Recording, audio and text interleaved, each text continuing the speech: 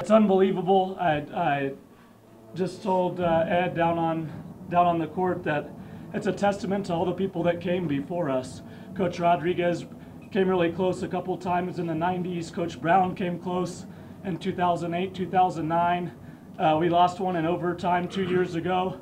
So this is for everybody in the Highland community. We weren't afraid to talk about our goals, but when we started working out June the 1st, and our goal was always, let's have our best performance March the 12th. We're going to be better as each day goes along. We're going to be better basketball players. We're going to be better people, better students. So that's been our goal, to continue to get better every day.